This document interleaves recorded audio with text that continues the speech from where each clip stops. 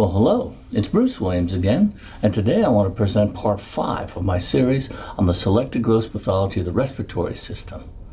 Parts 5 and 6 are going to deal with bacterial diseases that affect the lungs.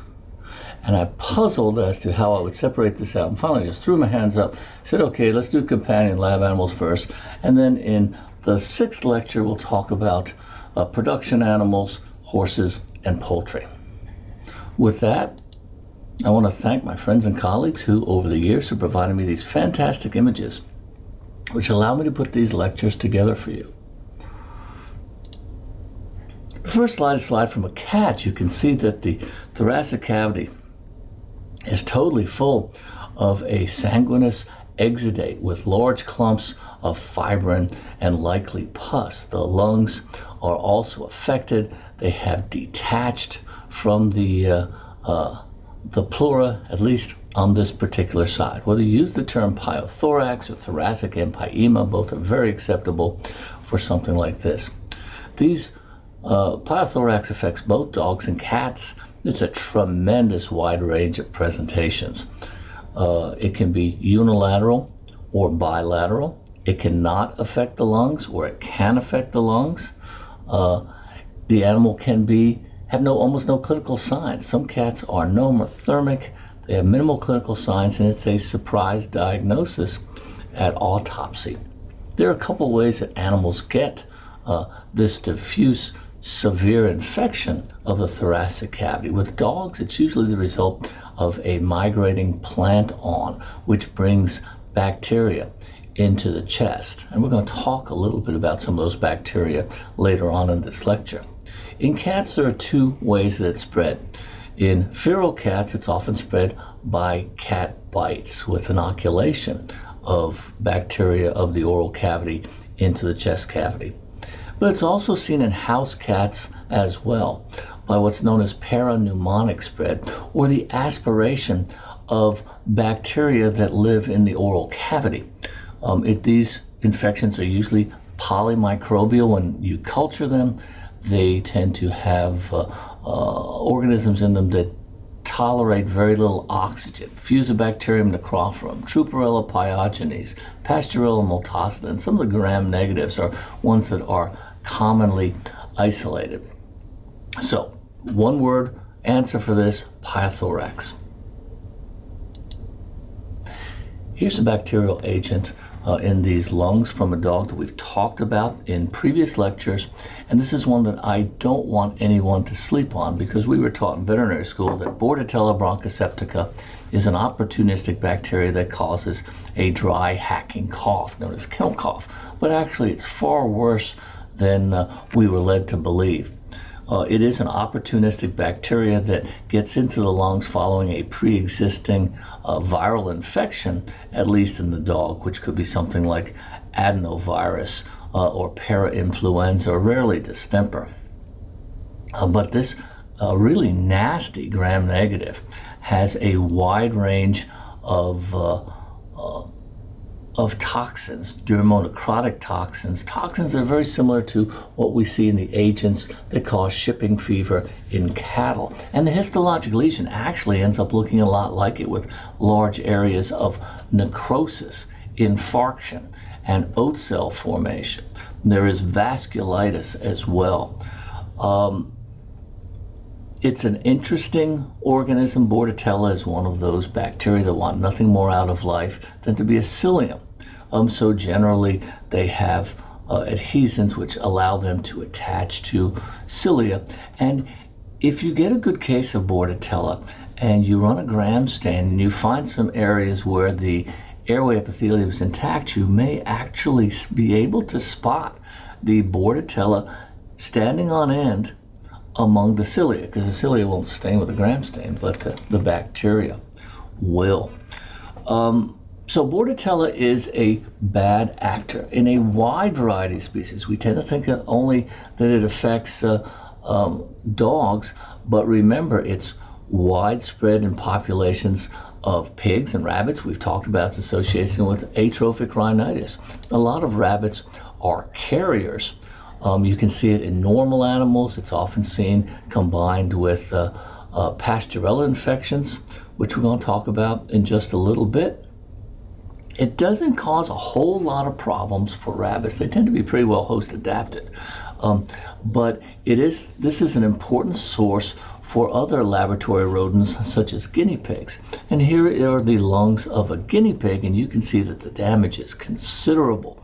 We have a tremendous bronchopneumonia with hemorrhage and necrosis, large areas of infarction and necrosis in here. Guinea pigs do not tolerate Bordetella very well. So if you are going out at Easter time and you pass by the pet store where they have all of the bunnies and all the guinea pigs running around to become impulse buys at Easter time, make sure that you get one of the rabbits, because all those guinea pigs are going to be dead in about 2 to 3 weeks. Usually you have carrier animals in the facilities and periodic flare-ups of this particular condition, especially in animals under stress. To show you a little more of the range of animals that are affected with Bordetella bronchoseptica. These are the lungs of a rhesus monkey. And this particular monkey happened to be an animal model that was injected with a related agent, Bordetella peripertussis, which causes whooping cough in people. But the lesion is very similar to what you see with Bordetella bronchoseptica. As a resident, I was involved in investigating an outbreak of Bordetella in our laboratory animal colony in a group of 12 macaques who had recently had surgery. And it turned out that the technicians weren't being very good in terms of disinfecting. And so the first animal that received surgery was carrying Bordetella bronchoseptica. And so because they were not cleaning the endotracheal tube very well, every additional animal after that got a nice dose of Bordetella bronchoseptica, and they all suffered severe lung damage and died within the next week. One other animal species, a nice picture by Dr. Matty Kupel, is pigs. We've talked about pigs being reservoir carriers for Bordetella bronchoseptica, and it's one of the agents of non-progressive atrophic rhinitis. In young pigs, 2 to 3 weeks of age, it can, because they don't have great immune systems yet, it can get down into the lungs and cause a necrotizing bronchopneumonia as well. So Bordetella, don't sleep on it. It is a pretty strong pathogen in a wide variety of species. Well, here's some really awful looking lungs. And this is a condition that probably most of the literature has come up with in the last 10 or 15 years. When I look at these lungs, I see a set of lungs that are not collapsing. They are exuding fluid and blood. And they just, if you felt them, they would be very meaty because of the amount of fibrin in them. I want you, when you see something like this, just to quickly think, and we'll go back to the third lecture where we talked about canine influenza, and the more severe cases of canine influenza can give you some really bad looking lungs. But when I see something that looks like this in a dog, especially one that was previously healthy 3 or 4 days prior, I want to think about extraintestinal E. coli infections in animals that aspirate or in animals that have some form of breakdown of the gastrointestinal mucosal barrier, whether it's a gastric ulcer or intestinal ulcers or something like that. They can get certain serotypes of E. coli, especially the O serotypes, into the bloodstream. And these are ones that possess some additional toxins that normally they wouldn't use in the intestine, like cytotoxic necrotizing factor and homolysins and various adhesins, which help them to set up shop and cause extensive damage, vasculitis, and septal necrosis in the lung proper. These lungs are classic, what used to be known as acute respiratory distress syndrome or diffuse alveolar damage. There's a breakdown of the septum, there's an outpouring of hemorrhage, edema, and fibrin, which polymerizes within the alveolus, forming thick hyaline membranes along the surface of the effete alveolar wall. And so this is what gives you this type of picture, the hemorrhage and the tremendous amounts of fibrin. There have been some really nice, this particular picture was from a 2019 case in conference one of the Wednesday slide conference. Wonderful write-up. Another rule out is a condition that has been documented over the last 10 or 15 years in shelter dogs and has caused some significant outbreaks, especially in the UK. I recommend a paper by Pesavento and Priestnall in 2013 VetPath, which discusses outbreaks of Strep equi variant zoepidemicus in dogs, among a number of other shelter diseases of note. Strep equi variant zoepidemicus doesn't think of something you would associate with dog pneumonia, especially necrotizing dog pneumonia, because we've talked about it in association with horses, especially being a long-term contaminant of abscesses caused by a related species, Strep equi subspecies equi, which is the causative agent of equine strangles. We also mention it in another lecture series because it causes a suppurative cervical lymphadenitis in guinea pigs. Well, now you know, here's a third thing it will do, and it causes outbreaks of large numbers up into the hundreds of dogs in shelters. Other agents in cases of severe septicemia can get into the lung.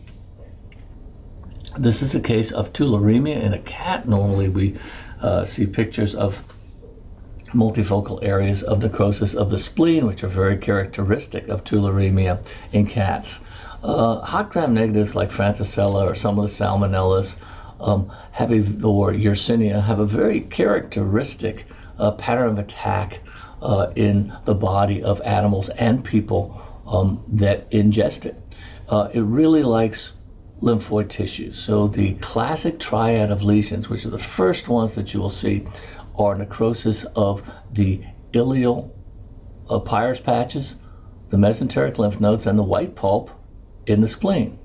Now, if you're going after the wall of the gut, eventually you're going to get to the portal system, which liberates bacterial colonies into the bloodstream. So they end up in the liver, they end up in the lungs.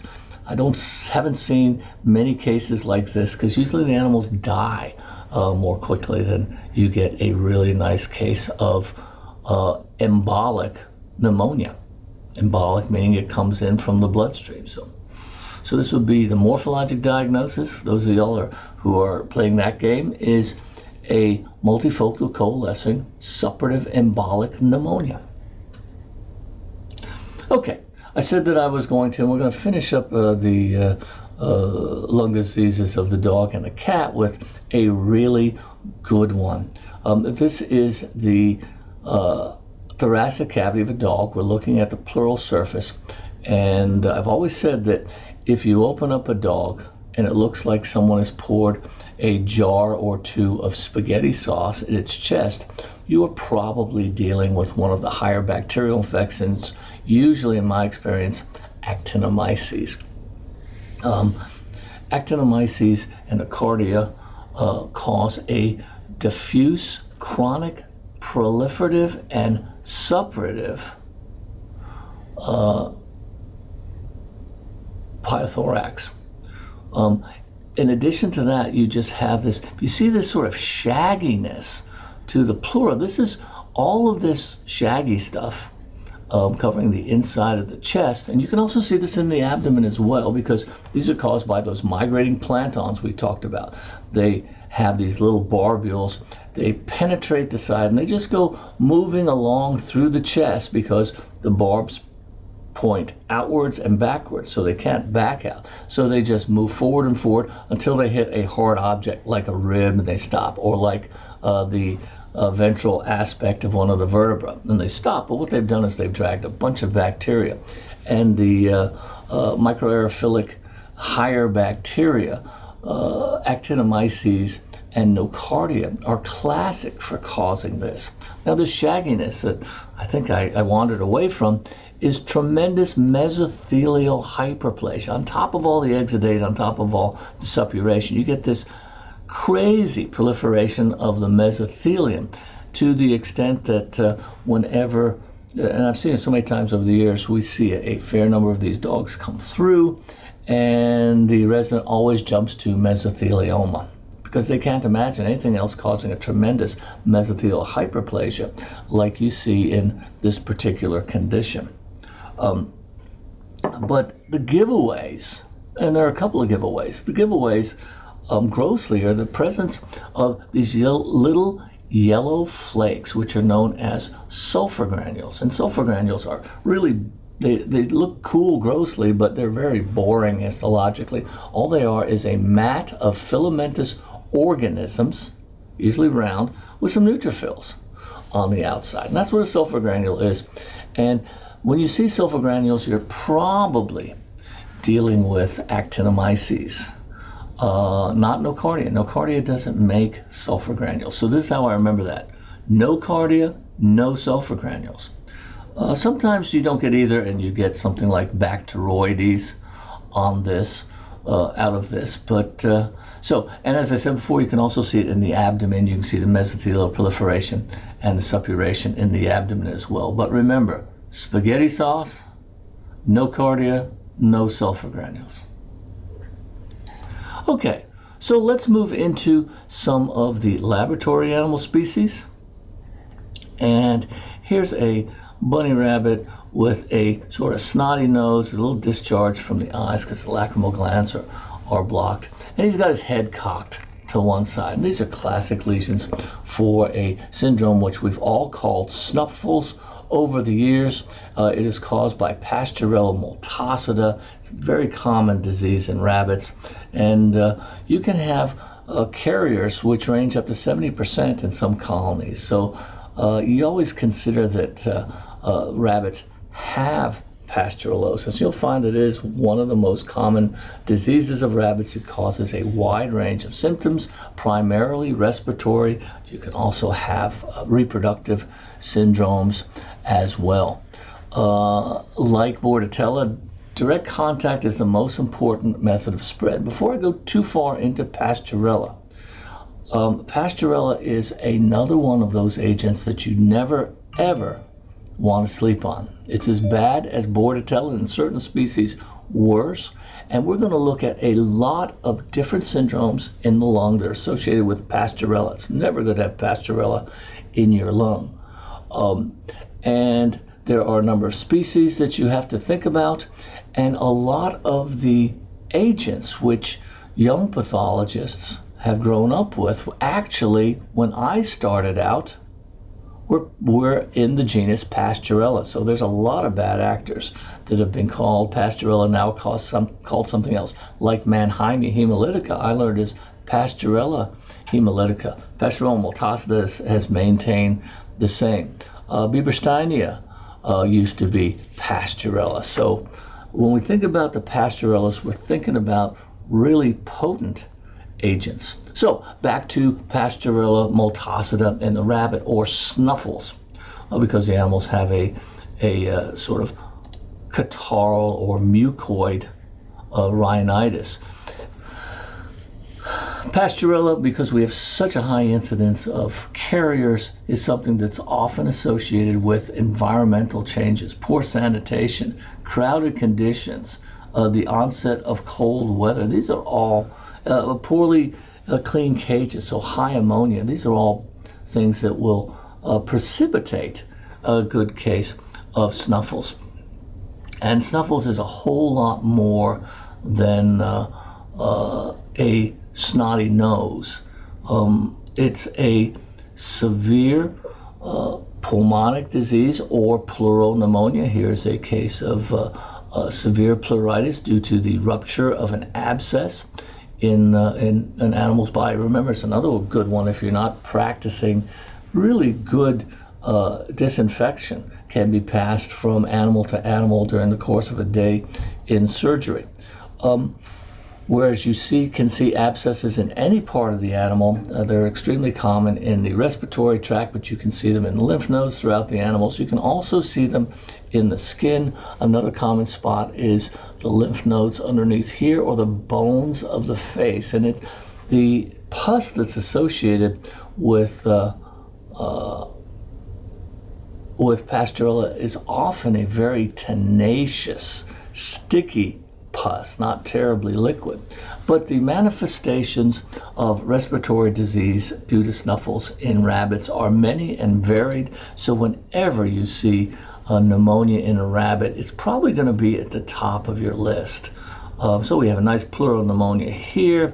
Here's another case where you have fibrin plaques, and there are areas of hemorrhage and necrosis throughout the lung fields. Here's one where the lung was just a big bag of pus, all due to Pasteurella multocida. And we're going to look at Pasteurella multocida in the next lecture when we get into the shipping fever complex.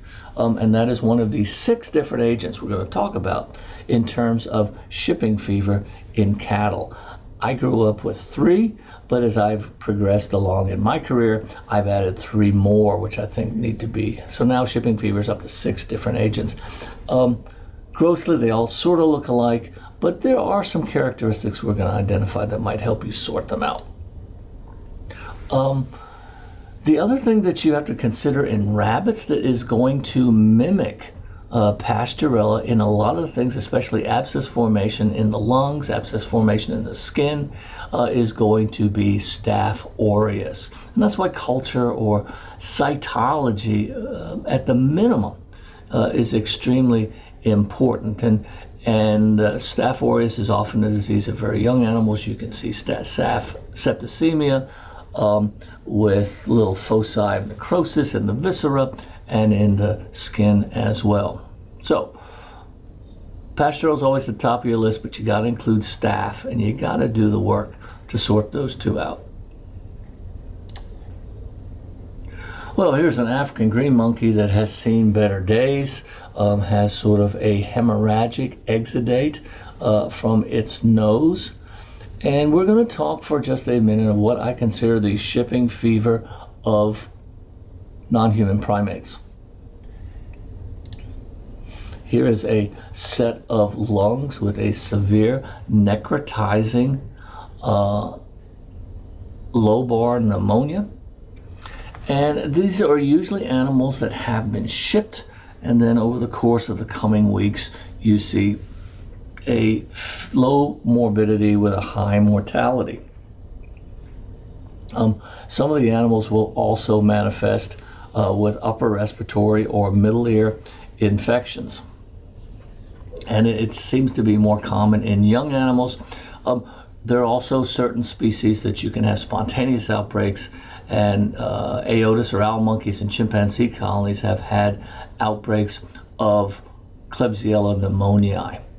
Okay, Klebsiella pneumoniae, I don't think it's a difficult histologic diagnosis because it causes the formation of large areas of inflammation. It's tough to, large bacterial colonies, there often is not a tremendous amount of inflammation associated with them because Klebsiella pneumoniae is one of those agents which produces a capsule, polysaccharide capsule, which sort of keeps everything at arm's length, and it makes it very difficult. But when the immune response is able to attack the bacteria, it has a very potent endotoxin and a number of other toxins which cause severe damage in the lungs. The quote-unquote abscesses, and I don't really like that term, but the abscesses you can see are very common in the lung, but you can see anywhere. You can see them in the meninges, you can see them in the liver or the spleen. And so not a difficult diagnosis to me when you get in there. And once again, another case of Klebsiella pneumoniae in a non-human primate. And you can just see how much damage there's done with a lot of fibrin on the surface, areas of hemorrhage and underlying necrosis.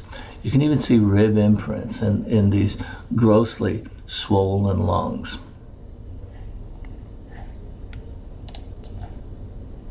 Now, there has been a new wrinkle in Klebsiella pneumoniae in non-human primates and people within the last 10 or 15 years. I'm going to put this picture up, and this is a plate of a particular strain of Klebsiella pneumonia, the hypermucoviscous strain. Essentially, this refers to the capsule. There are some capsular antigens that you can identify through PCR, but one of the early and quickest tests was known as the string test, where you simply put your little applicator down on one of the colonies and you pull upwards, and if this string is longer than 1/2 millimeter, if it stretches out like this, it's some evidence that you're dealing with hypermucoviscous strains, a very viscous type of capsule in these agents. Now, the disease caused by hypermucoviscous strains is a little different. They're in people and in non-human primates. There is it tends to form abscesses in the abdominal cavity, very tenacious abscesses in the abdominal cavity, not the septicemia that we associate with the normal strains. It's been identified in people, it's been identified in non-human primates. There was an outbreak in African greens, which have been recently imported from St. Kitts in a military facility about 10 years ago. And this picture is from that. It was a submission on the Wednesday slide conference, so you can go back and look at that. It has recently been identified in pinnipeds, of all things, off the coast of California. So hypermucoviscous Klebsiella pneumoniae, if you are taking a certification exam, that's something you probably should be a little familiar with. If we look at pneumonic diseases of non-human primates, one of the classic diseases, we don't see it as much as we used to, is a condition caused by strep pneumoniae. Okay,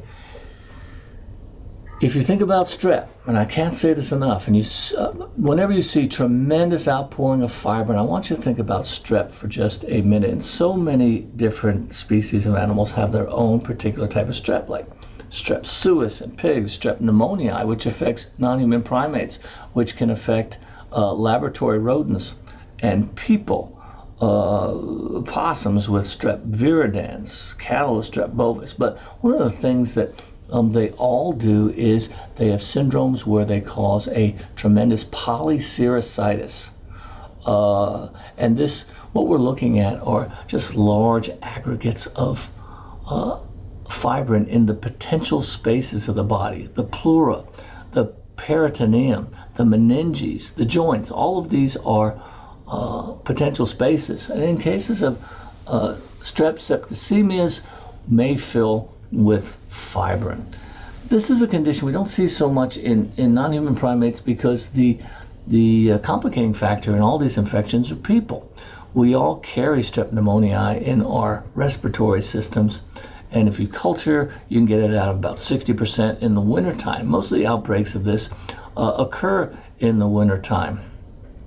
It's also a very common cause of pneumonia in people as well, but we don't see that. We used to have 95% positivity back in the 70s, and then when cold weather would hit or some viral infection, then you would get these cases. But so whenever you see something that looks like this, think about strep. This is a pet non-human primate, great picture by Bonnie Brunecki, and you can see that the tremendous amount of fibrin. This is a case, it's a combined infection with strep pneumoniae and E. coli, but just think either of those agents can cause a fibrinous polysericitis, and we'll look at systemic colobacillosis when we get to the next lecture and how it looks very similar to this, but a lot of fibrin in a non-human primate. I want you to think about strep.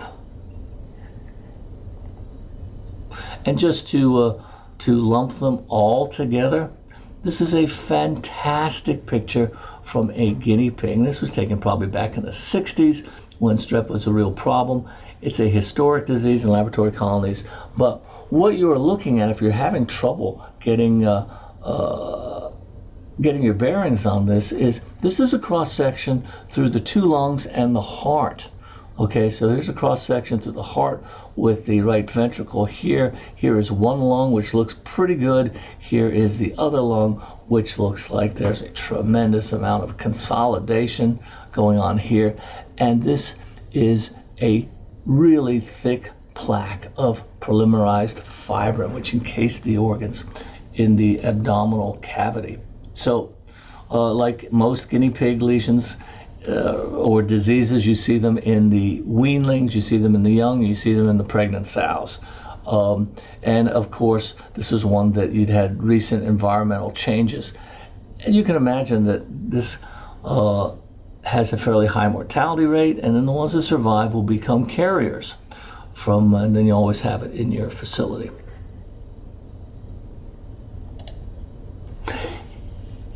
Here's an agent that I did not know that much of, and this is a case from the Wednesday slide conference from a number of years ago. And this is a cynomolgus macaque, and one of the two most common causes of pneumonia in the winter is, we've looked at one, that's strep pneumoniae, and then the other one is a gram-positive pleomorphic bacillus, which is known as Corynebacterium ulcerans, another case from the Wednesday slide conference within the last 10 years. So you may want to go back and look at that. Remember, Corynebacterium has a number of toxins. It was a classic agent causing diphtheria in people. So it has a necrotoxin which causes vasculitis, and once again a tremendous outpouring of fibrin. A cross section of this particular pneumonic lung shows tremendous consolidation. So a Corynebacterium ulcerans in non-human primates. If you're not familiar with it, go back and take a look. Wednesday slide conference. Okay, if you're working with non-human primates and you want your day to be ruined in a hurry, well, you open one up and you get something that looks like this, especially rhesus monkeys. And what we're looking at is a lung that has numerous granulomas within it. One of the reasons that we always wear our personal protective gear when we are dealing with non-human primates, especially respirators, because they are so susceptible to Mycobacterium tuberculosis. As I've said before, many of the diseases of non-human primates are diseases of captivity. They are exposed to diseases when they are shipped or they are mixed or they come in contact, as we see with Mycobacterium tuberculosis, with people who catch them or handle them who are infected with tuberculosis. And because they are so susceptible, they will come down with it fairly readily. They will have, as opposed to Mycobacterium bovis in cattle, they will have pretty readily identifiable signs and pathology associated with it. We don't see a lot of cases of Mycobacterium tuberculosis probably arising in this country because everyone that works with laboratory primates is tested. But when they are captured, when they are transported, they have the possibility to come in contact with people with Mycobacterium. I would imagine that, we like to go to these tourist places that have free-ranging macaques, and I would imagine a number of them are infected with tuberculosis. Another reason to take any interaction with primates very seriously. Apes are also very susceptible to tuberculosis, and New World monkeys, not so much. The granulomas that they cause, you can see them in multiple organs because they often will rupture and liberate their contents of the bacilli into the bloodstream. So you can see them in the brain, you can see them in the liver, but the lung is by far the most common because that is the general route of introduction by inhalation. The vast majority of these are very characteristic granulomas. Histologically, they have a large center of just cellular debris with a thin cast of mineral. They're very characteristic looking. The other thing that makes them characteristic are the presence of certain types of giant syncytial macrophages, including Langhans type, in which the nuclei are arranged in a C. Whenever I see those Langhans type cells, first thing I'm thinking about is always going to be Mycobacterium, especially in a primate. Now, not all of these are, these sort of mineralized granulomas. That thin sheet of mineral on top, it takes a couple of times then you can pick it up. It's where it got the name calcareous, because it means cheese-like. And someone looked at that and says it looks like cheese. Doesn't look like any cheese I've ever seen, but that's where it got that name. Maybe it was more along the gross aspects, or this slightly gritty, yellowish appearance. And a lot of these, a lot of mycobacterial infections have sort of a yellow tinge to them. Now, they're not all granulomas. If you get them that are close to the pleural surface or close to an airway, they can become somewhat liquidy. And you'll look at that and you'll say, well, that's probably just an abscess, where you're actually looking at a tubercle. So yeah, close to an airway, the pus will become a little more liquid. When we look at Rhodococcus equi, you have sort of the same thing going on there, and it is also a higher bacterium closely related to Mycobacteria. So don't sleep on abscesses in the chest. Now, over time, these tubercles will mineralize. They can increase in size and mineralize to the point where the animals will actually asphyxiate if they're present in the hilar lymph nodes, and that's what's going on here.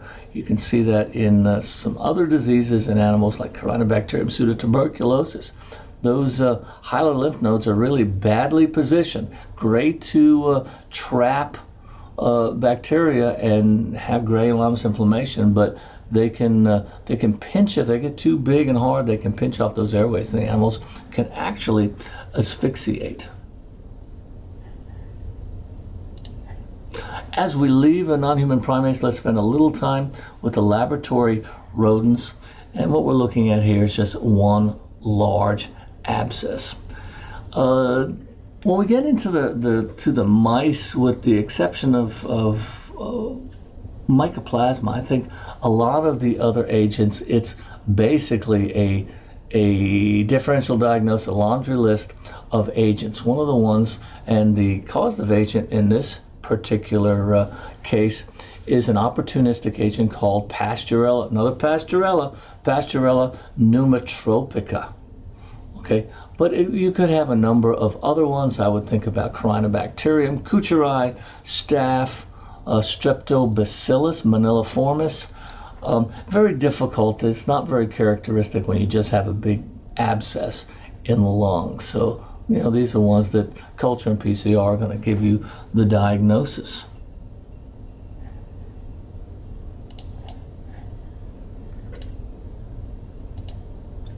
Okay, one of the classic diseases that cause pneumonia in mice and rats is Mycoplasma pulmonis. And we're going to talk about Mycoplasma again when we get to cattle and shipping fever, but Mycoplasma is a bacterium that lacks a cell wall. They are about the most stripped down bacilli that we have ever identified. They have jettisoned a lot of their normal internal organelles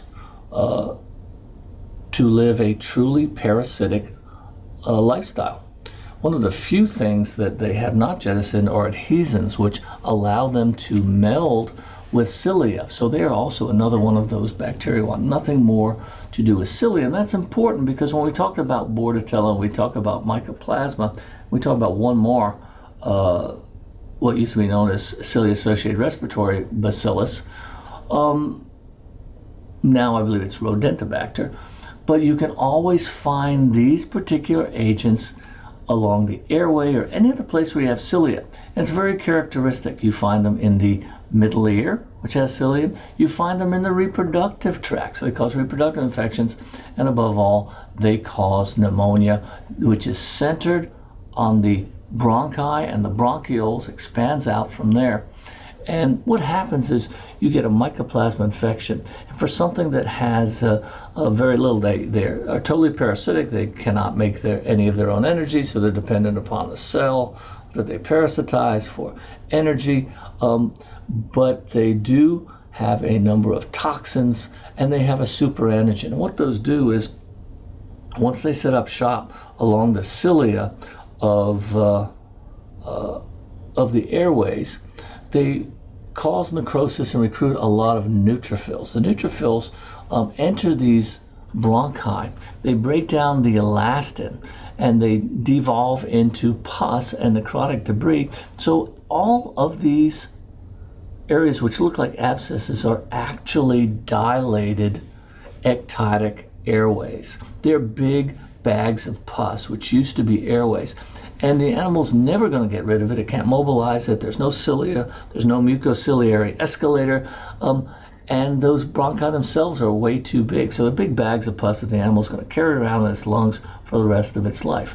The other thing that you will see with mycoplasma infections, and they're common in almost every species, from cattle to dogs to cats to ferrets, is it has a superantigen which causes tremendous lymphoid proliferation. So surrounding the airways oftentimes are going to be huge numbers of lymphocytes and plasma cells. So whenever I see pneumonia in any species where there's a tremendous lymphoid hyperplasia, not just bald hyperplasia, but just an aggregation of lymphocytes and lesser numbers of plasma cells around those airways, I'm going to think, okay, can I be dealing with mycoplasma here?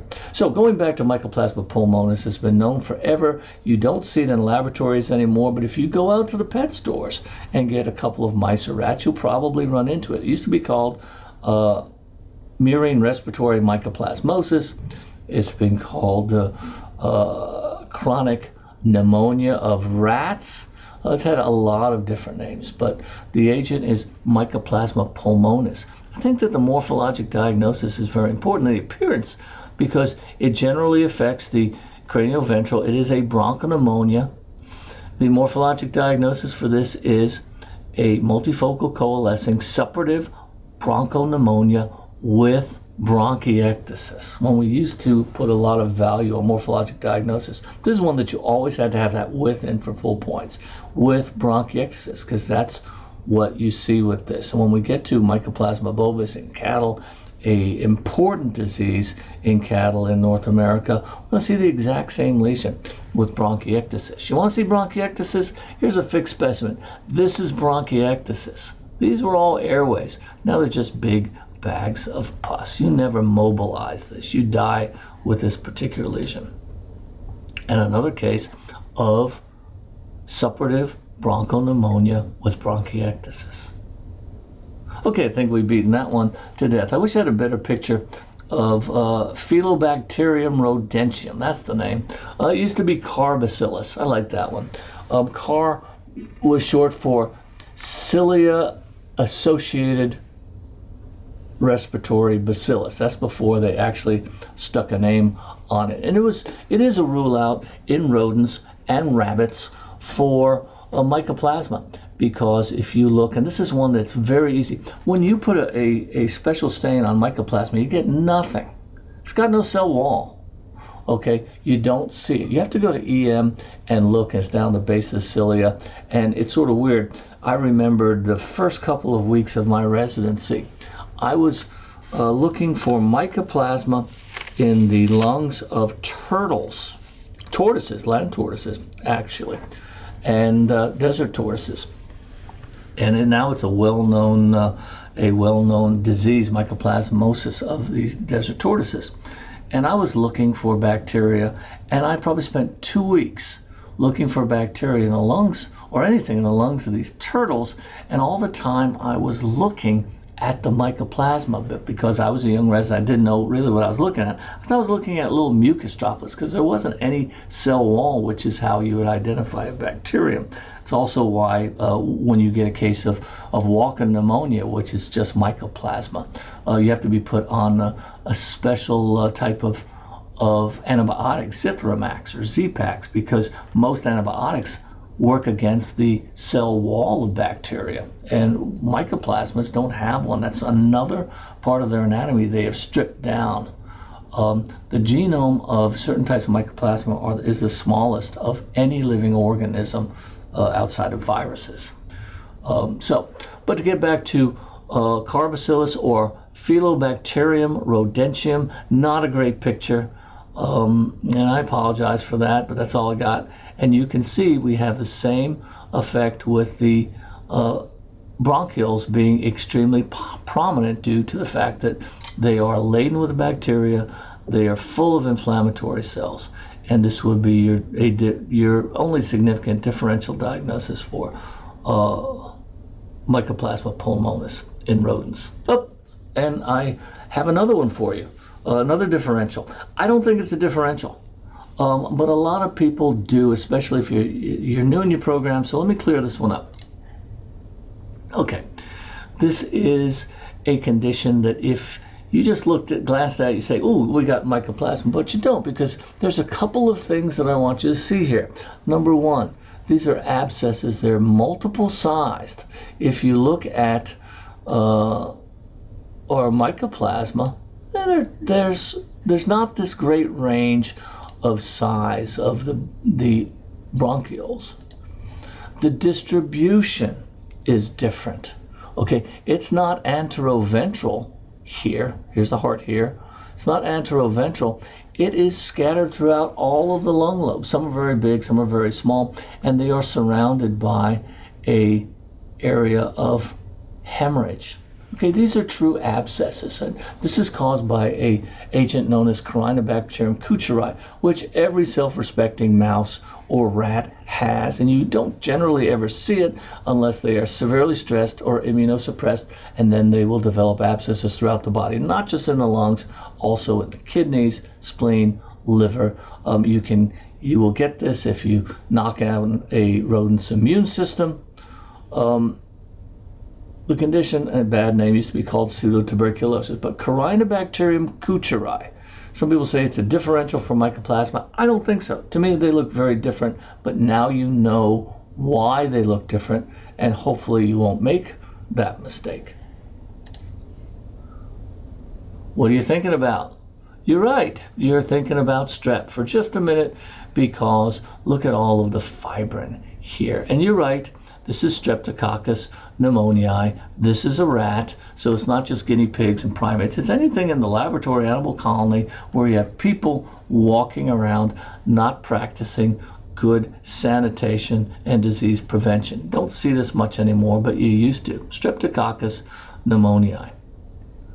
Okay, so we are winding down here. Just have a couple of other things I just want to throw in here, and we'll call it a day on the companion animal and a laboratory animal.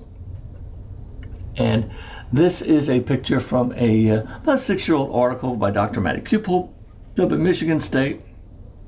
And this was the lesion in a ferret which had a lot of breathing problems. And you can see that the airways are full of a sort of mucus or catarrhal exudate. This was a new one on me because I don't remember ever seeing it when it was published.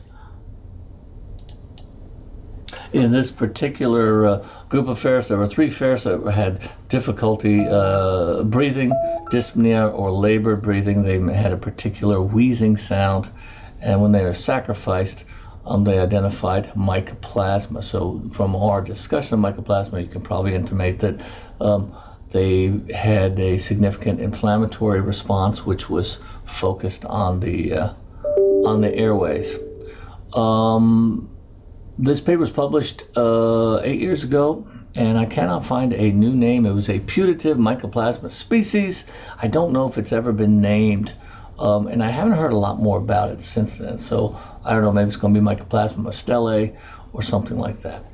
And then finally, not really a companion animal, but it's a pet. It's not really companionable, but we're looking at the lung of a snake.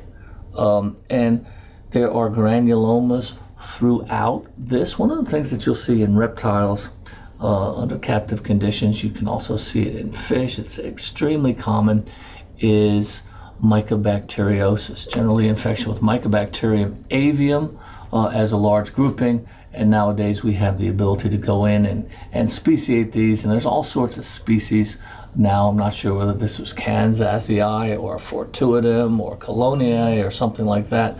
I remember I was lucky when I started. We just called them all Mycobacterium avium. This was before PCR and all of that, and it was a much easier way to keep track of all this. So I'm called Mycobacterium avium. And I'll give you a little hint. If you are submitting something like this, we get a lot of Mycobacterium avium for the Wednesday Slide Conference every year in various species, whether it's mammals, whether it's birds, whether it's fish or whatever. If you want that one to be used, you need to speciate it these days. Submission for the Wednesday Slide Conference, if it's an infectious agent, you should have a definitive culture, a definitive PCR, something that will get us a little beyond, it's Mycobacterium avium. Okay, we do get a lot of them. We can't use them all. And so that's one of the classic things that I look at when I'm evaluating Wednesday Slide Conference cases, whether to put them in the rotation. On infectious diseases, did people go the extra mile? You're only submitting a couple of Wednesday Slide Conferences a year, probably only one infectious disease, and you really need to have a definitive diagnosis saying, oh, it's Mycobacterium, it's a common thing. That's not going to get that case used in the Wednesday Slide Conference. But whenever I see something like this in a poikilotherm, a fish, reptile, amphibian, my go-to is going to be Mycobacterium because it's just really, really common. Okay. Well, that brings us to the end of this particular lecture. In our next lecture on bacterial lung diseases, we're going to get into shipping fever. We're going to get into the diseases of the horse lung, and there's a lot of fun stuff in there. And we'll finish with some poultry diseases of the lung. I guarantee you we're going to see Pasteurella again and again and again, and it might not be called Pasteurella, but it was when I started years ago. So, something to look forward to. With that, I want everybody to be safe, stay out of spray, wear the mask. Okay, let's all take care of each other, and I will see you tomorrow with another lecture.